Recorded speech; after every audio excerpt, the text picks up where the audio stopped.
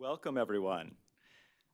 My name is Adam Levine, and I am Director of the Center for Human Rights and Humanitarian Studies here at the Watson Institute for International and Public Affairs.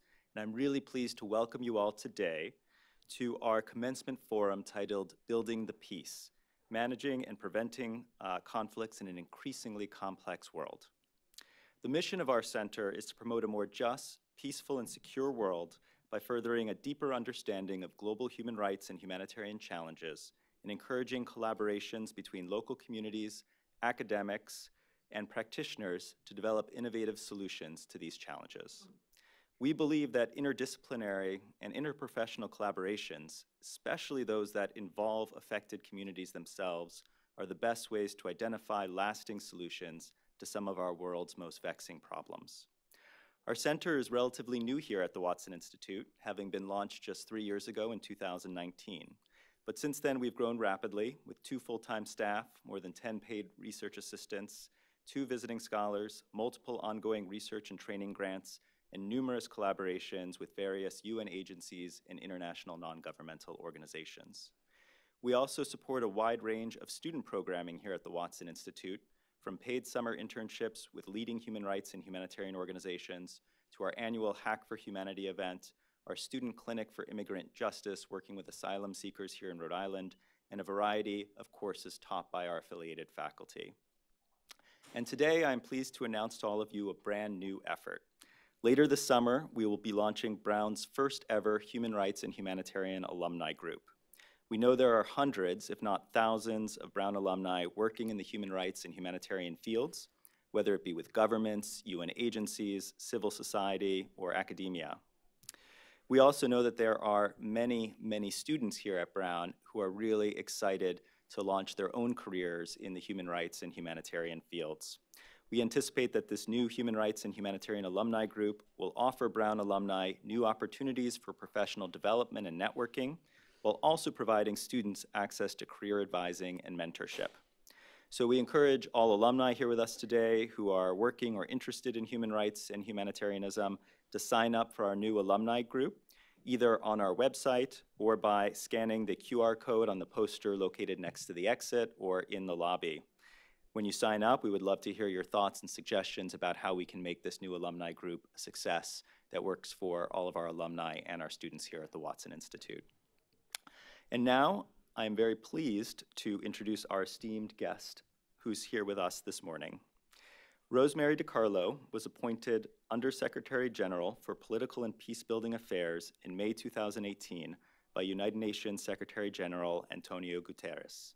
As Undersecretary General and head of the Department of Political and Peacebuilding Affairs, Ms. DiCarlo advises the Secretary General on peace and security issues globally, while overseeing good office initiatives and field-based political missions carrying out peacemaking, preventative diplomacy, and peace-building activities around the world.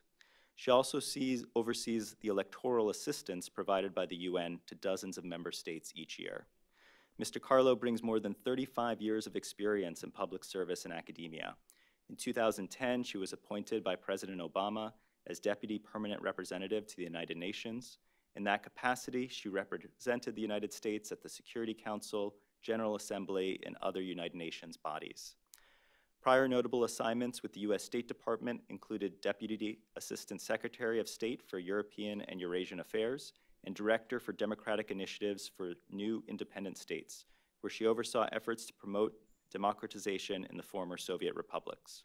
Her overseas tours took her to the United States embassies in Moscow and Oslo. She also served at the National Security Council as Director for International Organizations. Ms. DiCarlo served as President and CEO of the National Committee on American Foreign Policy from August 2015 to May 2018, and was concurrently appointed a Senior Fellow and Lecturer at Yale University's Jackson Institute for Global Affairs, where she taught a graduate course on multilateral institutions in the 21st century. Born here in Rhode Island, Ms. DiCarlo graduated from Brown University with a BA in Comparative Literature and an MA and PhD in Slavic Languages and Literature. She speaks both French and Russian. So please join me in welcoming here today.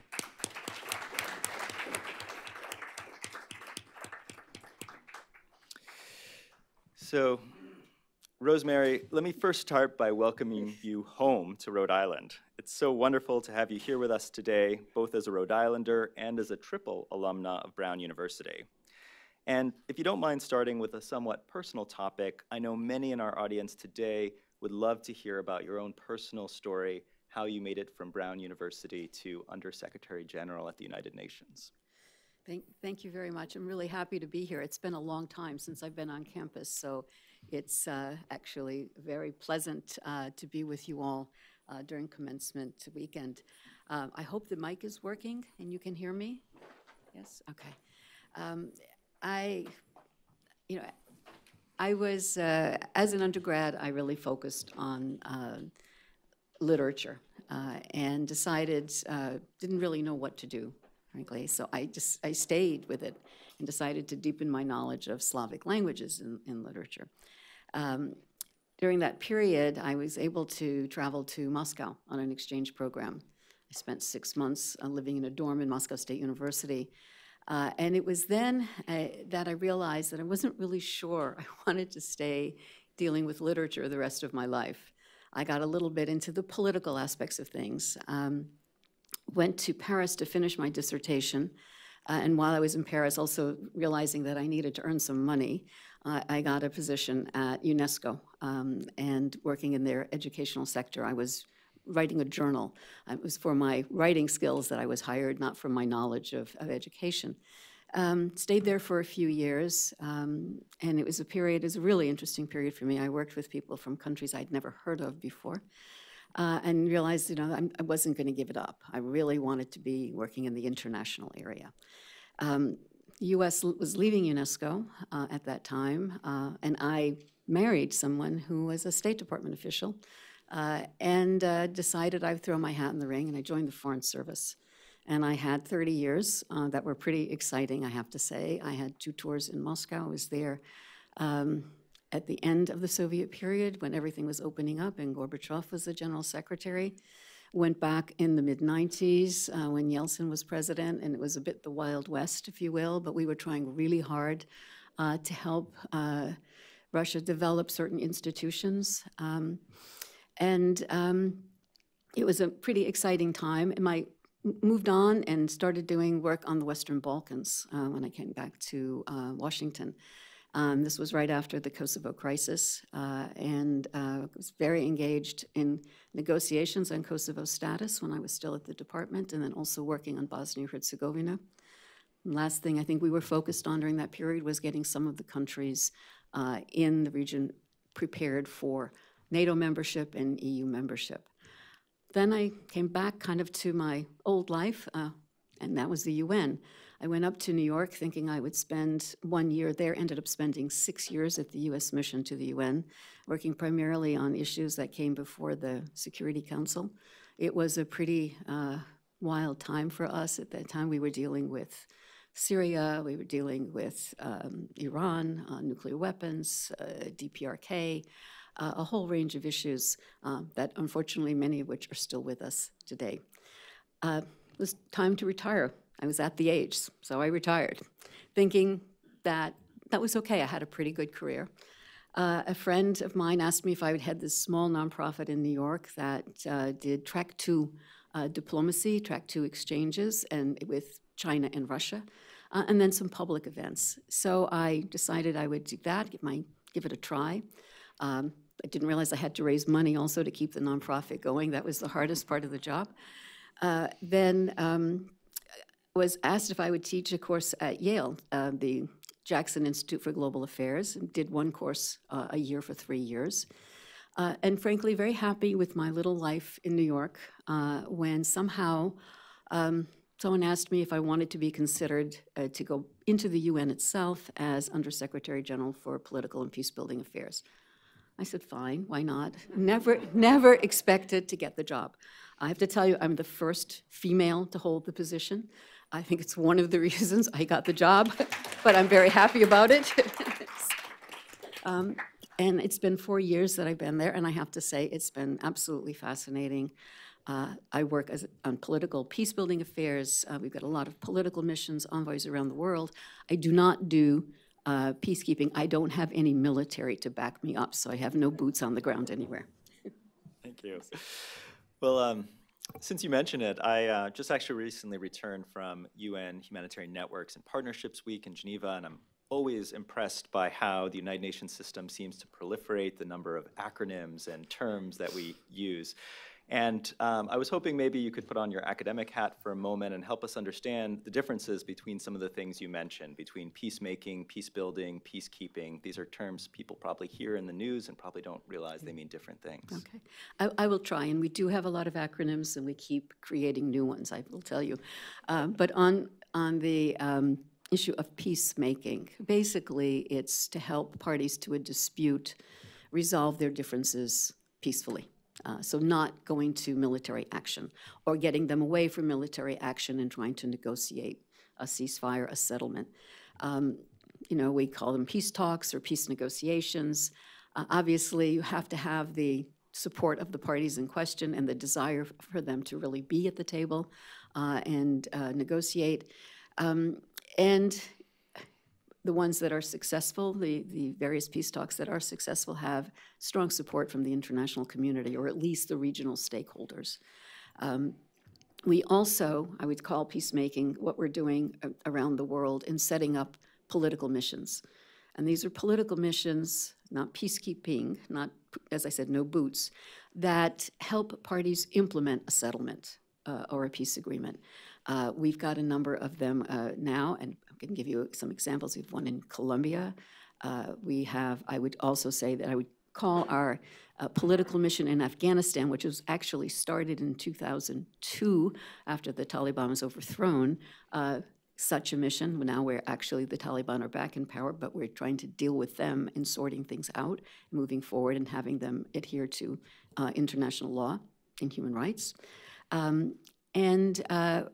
I would give the difference between, as I said, peacemaking and peacekeeping. Peacekeeping, we deploy military, UN peacekeepers.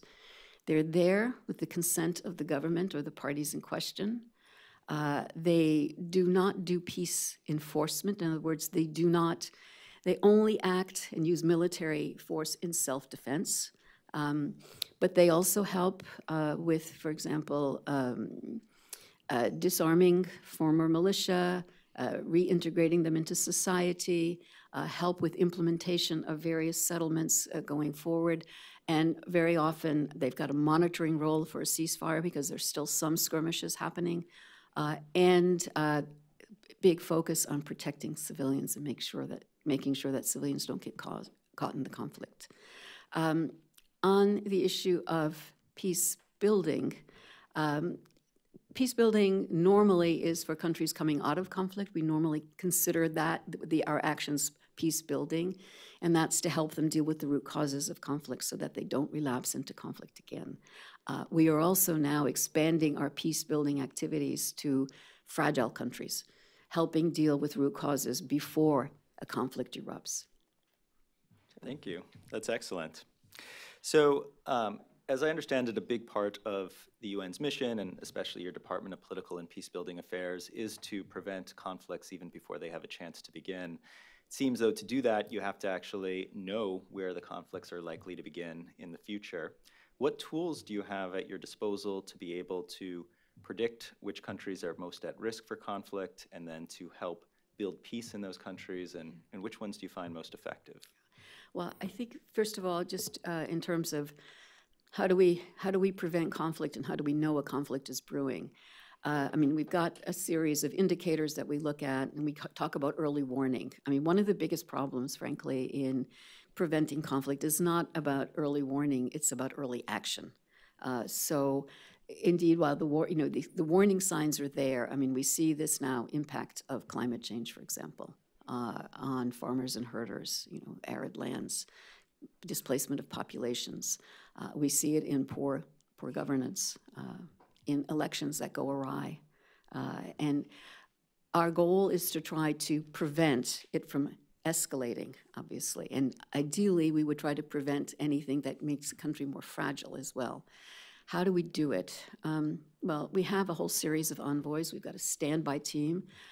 who help us going out and trying to disperse a particular dispute. Some of them are actually full-time. Some of them we employ when we see the need. We also work a lot on electoral processes. What we found is that elections in and of themselves are not a cause of conflict. But in a country that already has problems, an election can spark conflict. So we provide a lot of support to countries around the world in electoral processes. And the support starts early on. It can start 2 years before an election, looking at voter rolls, voter education, all kinds of things to help them get through a process that then is considered legitimate by all parties. Not so easy, I have to be clear on that. But we think it's extremely important because we've seen far too often when an election then turns into something pretty bad. Give you an example of one thing that we did when an election did go badly, and that was in Bolivia when Morales lost. We saw the tensions on the ground. We were really worried we were going to see armed conflict big time. We sent out our envoy, one of our best, and we created a project with him, with our human rights folks, with our development folks, to work with the parties to really map out a strategy for going forward. I mean, this was over a 6-8 month period that finally brought them to peaceful elections and elections that were accepted by everyone. Now, it's just one example. We've done it elsewhere, but that one stands out really very much in mind. The other thing is we've got regional offices that work in different parts of the world, and mostly in Africa. We have 3 in Africa, 1 West Africa, 1 Central Africa, 1 for the Horn of Africa.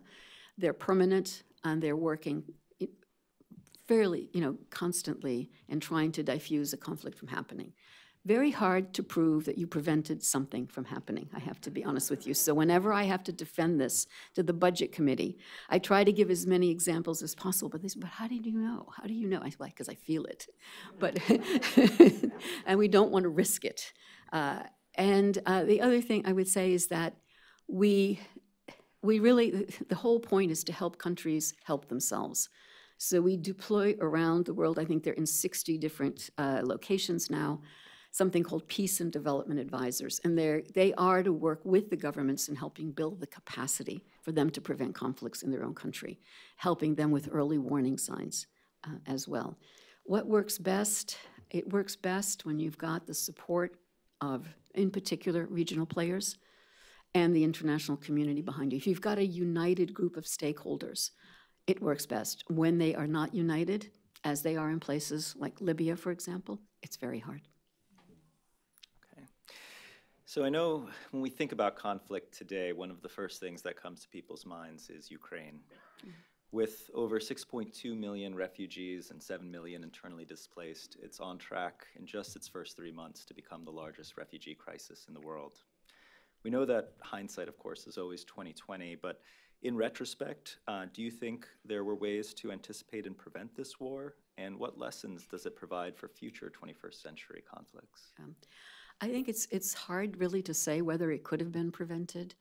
What I would say is that there was already a conflict in Ukraine, right, from 2014. There was occupying forces from Russia in both the eastern part of Ukraine, the Donbass, and in Crimea. There were skirmishes. Yes, there was an agreement or agreements, the Minsk agreements, but they were not fully implemented. There was mediation by the OSCE, and it was periodic. There were periodic sessions in the UN Security Council. But I think there was a sense that it's just another one of these protracted conflicts. And I do not believe that we can allow protracted conflicts to continue, because then they erupt, and they erupt in this case in a really horrific fashion. We saw a year ago now, a little bit over a year ago, what happened in Nagorno-Karabakh between Armenia and Azerbaijan. That had been, brewing for however many years, decades, and then finally broke out into armed conflict again. So I think that's one important lesson, that you just can't let something slide. And we see protracted conflicts in various places in the world. We should be paying far more attention to them. The second thing is that how much a war on European territory can really impact on the rest of the world. I think it's absolutely incredible to see what we're dealing with now on food insecurity, energy prices, financial transactions, which are becoming more difficult. This is immense, and this will affect many countries. It's one of the things that we are looking at, particularly on food insecurity. We know when there are food shocks that it's often the cause of unrest and sometimes even violent conflict in countries. So we've got, as far as the prevention agenda is concerned, we've got a lot there to do. And then the last thing I would say is that I think it's pretty clear, given the threats of nuclear weapons and the concerns about possible use of chemical weapons, that there really needs to be a redoubled effort to deal with disarmament of weapons of mass destruction. I think that's clear going forward. Obviously, what's happening in Ukraine, we don't know how it's going to end. It's going to affect, it already is affecting relations among major powers. We're going to have to really look at how we maintain peace going forward. Last year, the Secretary General announced a new initiative. He was calling it Our Common Agenda, and he wanted a compact with member states about how we deal with development, human rights, peace and security. We started working on what we were calling the new agenda for peace. We know now we need to rewrite what we were doing. We've got a lot of work to do, going back to the drawing board. I know that aside from Ukraine, there are many conflicts around the world that your department has been involved in over the past few years, some that make the headlines like Syria and Yemen, and some that don't, like the Central African Republic. Which ones have you been particularly engaged in and seen the most progress? And as a corollary to that, which areas of the world that are not yet in conflict are you most worried about? Okay. Well, thank you. I mean, I'm not saying that these are the most important ones, but the ones that I've been most involved with over the last year: Afghanistan, Sudan, Somalia, also Ethiopia, and Ukraine. Now, the first three, we have a mandate from the Security Council. We have missions on the ground. Work in progress. As I mentioned, the UN's been in Afghanistan since 1949 in one form or another. A lot of humanitarian, not necessarily political. But in 2002, we went in with a fairly sizable political mission. It's our biggest political mission. We have, I think, over 300 internationals and over 1,000 national employees to work on a whole range of issues, rule of law, elections, human rights, across the board. What happened last August was a shock, I think, to everyone. And it has been really challenging now to try to maintain some of the gains that were made, frankly, in Afghanistan. And I think, each day seems to bring, a backtracking on women's rights. We spent a lot of time working with not only our mission member states in New York, but with the Taliban directly. I traveled there in December, and I was actually encouraged to see that they were listening, particularly when we spoke about women's rights. But then, again, it hasn't come to pass. So we've got a tremendous amount of work we've got to do there in marshaling support to move the Taliban in a better direction. I mentioned Sudan.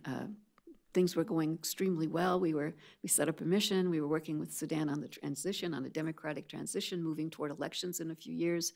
And then a military coup last October has thrown us back. So a huge amount of effort there in trying to get things on track. Libya, again, we made a huge progress in Libya with peace agreement. We were moving toward elections. And then again, it started to unravel, and we are still struggling to get it back on track. Ethiopia, what can I say? Horrific violations of human rights, terrible suffering on the humanitarian side, unbelievable. Access has been very, very hard. We're still trying. The Prime Minister tells us that he wants to move forward. He wants a national dialogue. He wants peace. We do have a truce right now, so we are getting humanitarian aid into the Tigray region, but a lot more to do.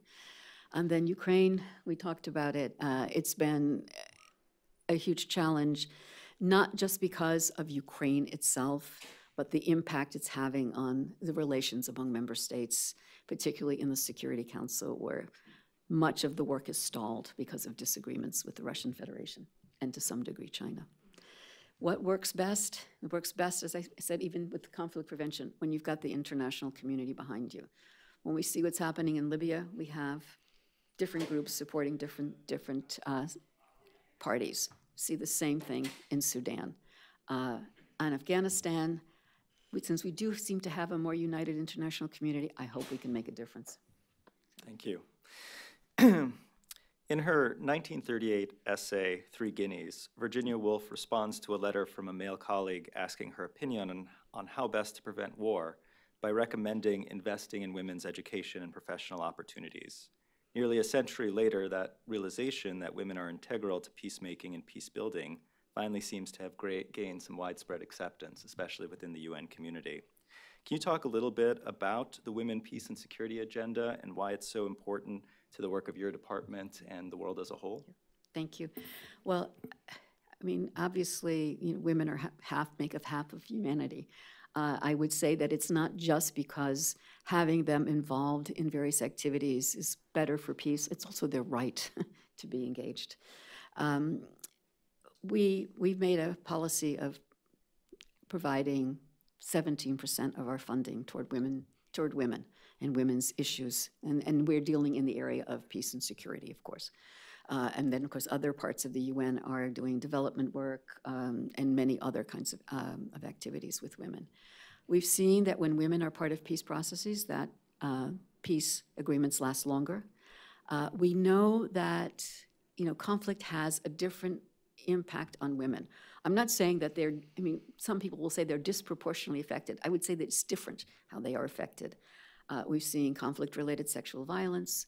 We know that we look back to Rwanda when all the men were killed and women were there without jobs, without training, having to take over a society, unable to inherit property because of the property laws. I mean, there's so many things that disadvantage women going forward. If you look at Ukraine today, we have all of these women and children who are fleeing.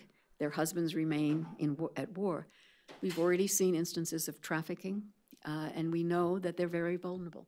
And they're also going to foreign countries, many of them not with the proper, let's say, professional tools to be able to work. So it's extremely important for us to have women engaged in society, in political life and public life, but also in peace processes. And we've tried really hard to get women more and more at the table. It's not easy. And we started with, first of all, creating women's advisory groups for different of our envoys. We did one for Syria, we did one for Iraq, and we did one for Yemen. Eventually, we've seen that, for example, on the Syrian advisory group, many of those women are now at the table at the Constitutional Committee. Now, I know Syria is not at peace, we know that, but still, the fact that we've managed to get some women at the table, we think is extremely important going forward. On Libya, when we carried out a major political dialogue, 22% female. On Yemen, when we carried out negotiations a couple of years ago to open up the port of Hodeidah, we had one woman at the table, and obviously none from the Houthi delegation. When we were dealing with Afghanistan and we were supporting the negotiation process that the UN and Qatar were leading, we were begging the Taliban to include women in their delegation. We were even offering them extra seats so that there would be 10 on the side of the government and maybe 13 on the side of the Taliban. Never happened. It's a challenge going forward. Needs to be nurtured. Women need to be trained as mediators. We're doing some training. We're working a lot with regional organizations, particularly the African Union, in training women mediators. But it's a work in progress. Thank you. So it's often said that there are two types of peace. There's the big peace where warring parties meet in Geneva, often under the auspices of the UN, to sign a comprehensive peace deal. And then there's the little peace where individual communities, often in impoverished settings and employing traditional means, work together and with local armed actors to diffuse tensions and diffuse conflicts. How important are these little peace efforts in the grand scheme of things, and what does the UN or what can the UN do to support them? Yeah, they're very important. I mean, I think some will say peace is made locally, and it's extremely important. to support these activities. We've done some training of local mediators, provided support, provided advice. They've actually trained us as well, because local mediation is very different from mediation at the national level. I would say that we've used some of our envoys, particularly our regional offices in Africa, to be able to go out into communities and work with communities. And it's particularly dealing with the farmer-herder conflict, the impact of climate change, which is having a huge impact on security. And what is missing? Two things. Funding. It takes a lot of effort to get people out there and to do these sorts of things, a lot of funding, and in some cases, support from national authorities. Great. So in just a moment, I'll open it up to questions from the audience. And those who do have questions, I would urge you to come up to one of the two mics, and we can call upon you in order. So feel free to come up now. And while people are coming up, I'll just ask one final question of my own. I know that we have a lot of graduating students in the room, as well as alumni, who are interested in pursuing careers in peace and security. What advice would you give to them based on your experience working in this world for the last 35 years? Well, first I would encourage them. I think it's been really fascinating. It's not that I don't like literature, but I'm glad I decided to make a turn. I would say, though, that be broad in what you are looking for. There are many kinds of organizations that do this kind of work, whether it be a multilateral organization, a national government, an NGO. So, look very closely at the scene. Don't just focus on a couple of places where you think you need to serve. The other thing, it is important to know languages and to know societies. And I found that living on my own in foreign countries gave me probably the most support that I needed and the most information, help that I needed when I was finally working in bureaucracies, carrying out conducting these kinds of activities. You learn a lot more if you're there fending for yourself. I would also, just for those of you graduating, don't ever be deterred by the fact that you didn't get a job. Every time there was a job that I didn't get, I would then get a job that was far better than the job that the guy that didn't want me. And so just keep at it. Never get discouraged in that. And also, I've always felt that I did better at things that I liked and I felt I was good at, as opposed to what somebody thought I should be doing to make it my way up the ladder. So I would encourage you to take the positions that really make you happy and where you feel you can make a difference. Great. Well, thank you so much. We'll take the first question here. On? Go for it. Okay. Over the past 10 or so years, we've seen political shifts in the United States. America first, out of NATO, in NATO, et cetera. What do you see as the impact on the international community of our own political changes going on? Yeah. Look, I think no matter what my interlocutors felt about the United States and the United States policies, it was always clear that the United States is needed. I can't tell you the number of times when I was working at the U.S. mission to the UN where I would get calls from ambassadors from countries that I felt were not particularly well disposed toward the U.S. saying, your government's got to get involved here. This is important. And we need the United States. And I hear this time and time again when I'm in the UN system. It is extremely important for the United States to be engaged in world affairs.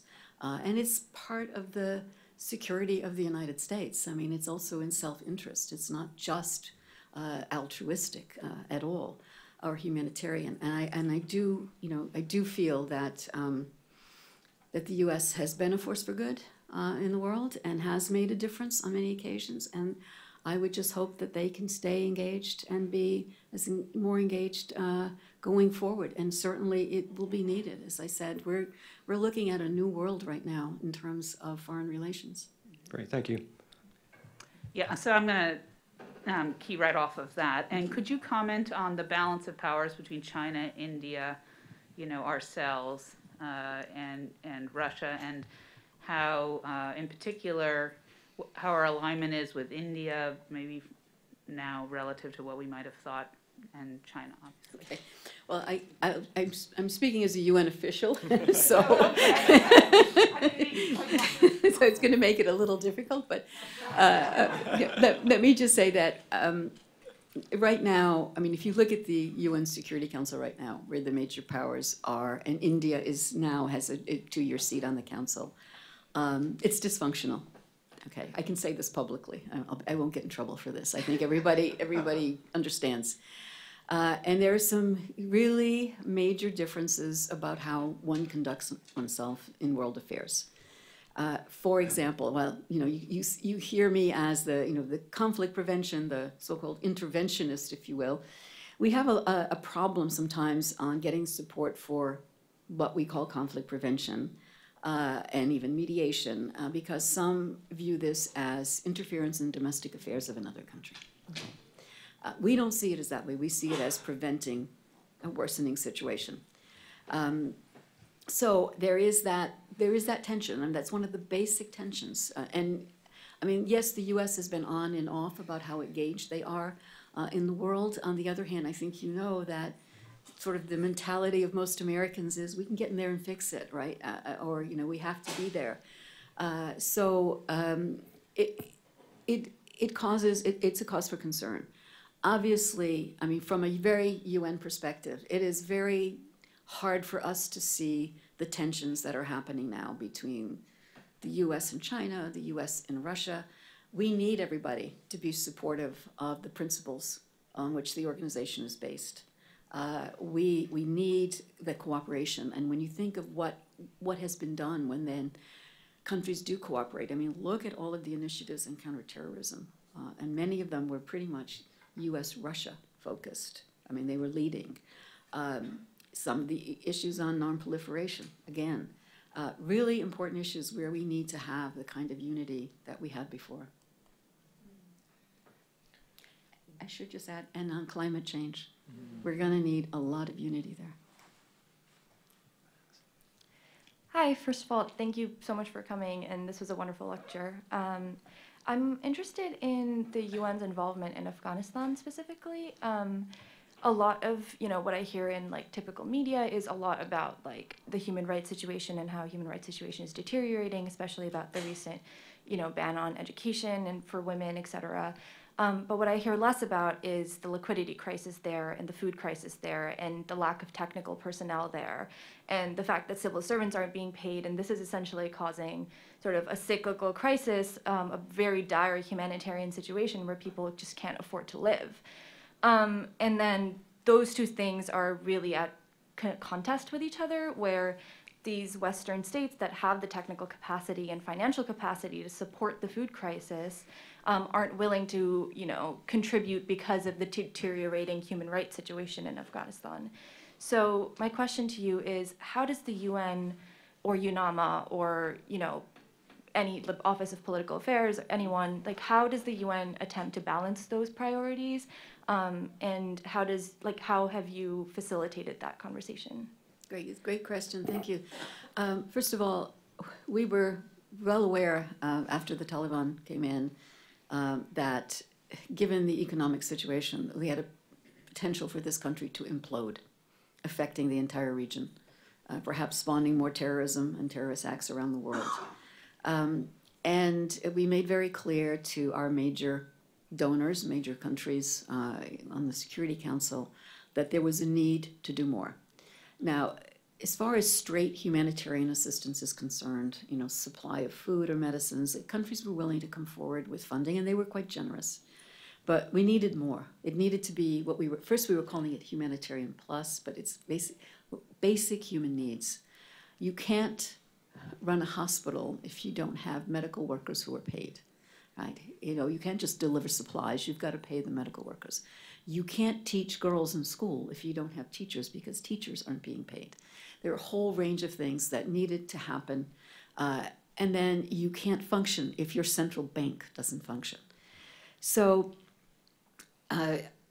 we decided we were going to attack this head on.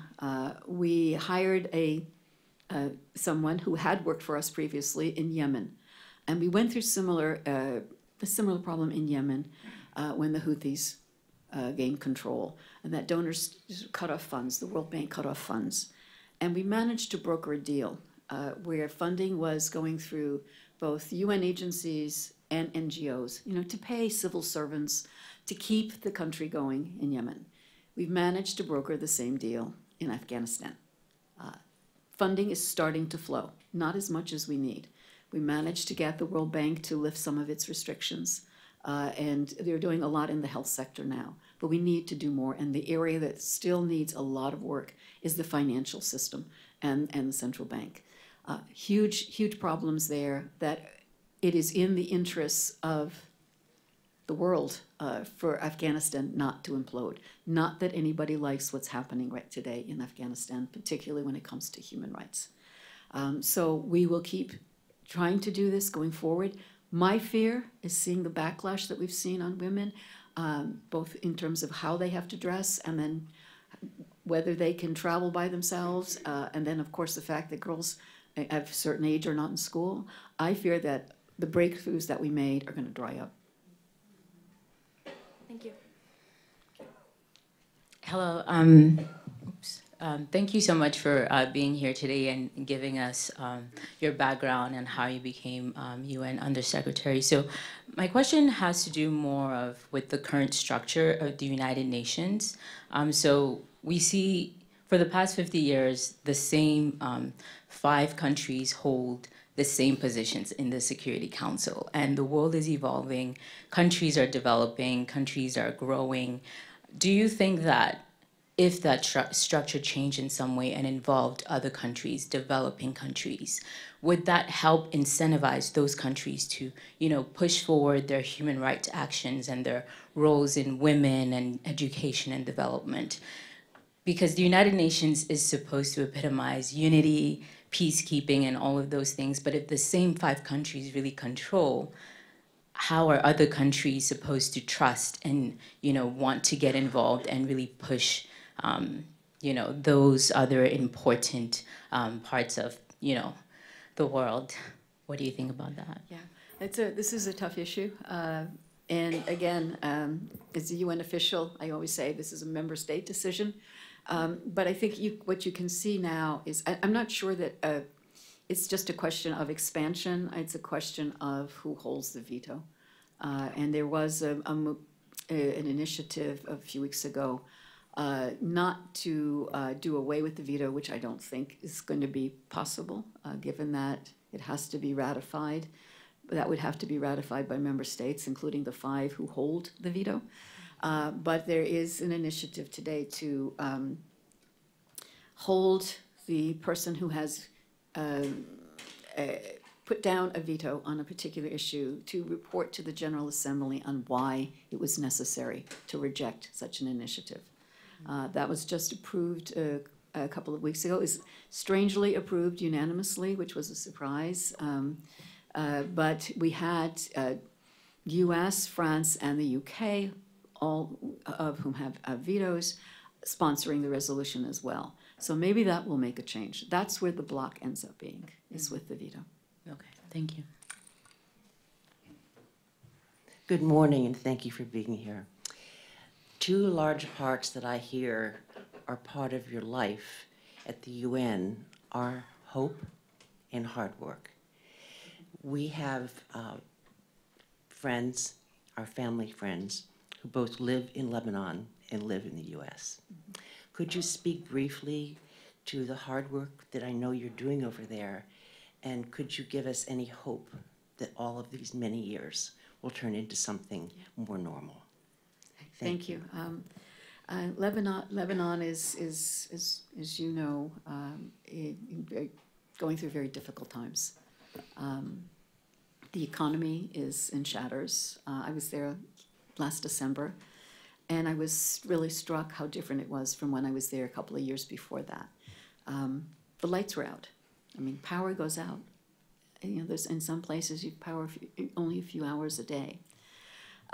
Restaurants closed, and in Beirut was a lively city. Very concerning, but the divisions in the society continue among the various groups. And I think it's going to take a real jolt to get them to move forward. What Lebanon needs is reforms. And the World Bank, IMF, has laid out precisely what these reforms need to be. But because of lack of consensus among the various political parties and religious ethnic groups, there's been a difficulty in moving forward. I'm hoping now that they've had new elections that they can form a government quickly, and that government can really get to the reforms that are needed, so at least the economy gets back on track. But that doesn't resolve the differences in the society. It doesn't resolve the fact that there are so many weapons outside of the control of the state, that we have a group and groups that are in control of weapons and that are functioning as semi-states in certain part of the country. And until that is resolved, I think it's going to be very hard to see real movement forward. But I do think they can at least now make a go at some economic reforms that will help. So that, I mean, we know that people are losing savings. I mean, I have friends also who have relatives there and sending care packages. It's pretty sad for such a prosperous place and a place with such potential. And beauty. And beauty. Thank you so much. Yes. So we have time for one or two more questions, if anyone else. Yes, please. Hi, thank you for being here. I just wondered, when something happens abruptly, like Ukraine, is there a tendency to there be kind of collateral explosions in other countries that have been simmering? Do you see that often? It is a concern. It's a major concern. As I said, there are countries that are simmering, as you've said, are fragile, that have protracted conflicts or disagreements, and it's a real worry. It's a real worry that something could erupt, and just out of the tensions in the world, anything, a little bit of a food crisis that sets it off, or the fact that those who feel emboldened, there may be one of the parties in sort of semi-conflict, if you will, feels emboldened to move forward. Yes, it's a real concerns, and we're looking at some areas fairly carefully. Yeah. I have a question for you.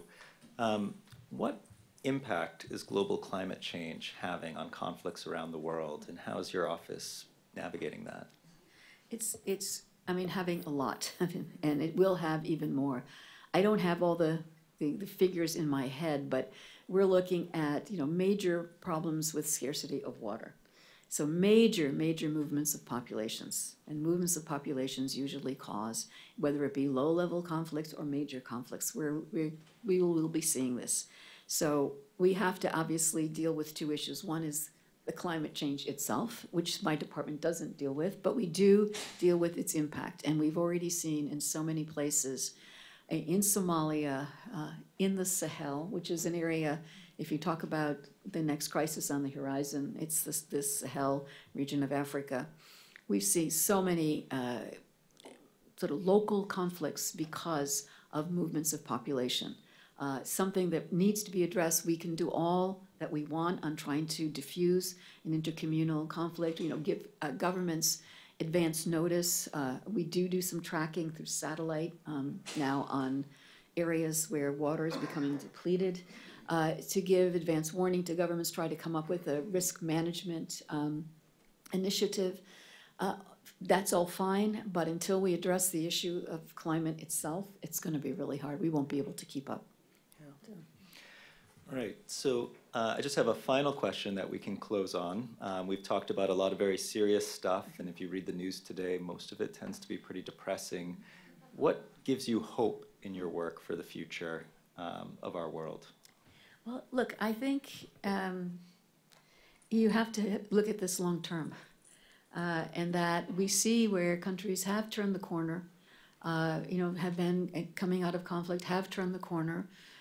Things change. People can be quite resilient. and we've got to invest in people. I think that's what I would say. And I am feeling that there are some things that we are doing where we can make a difference, and maybe a difference even in the very near future. But we can't give up. All right. Well, thank you so much for joining us here today.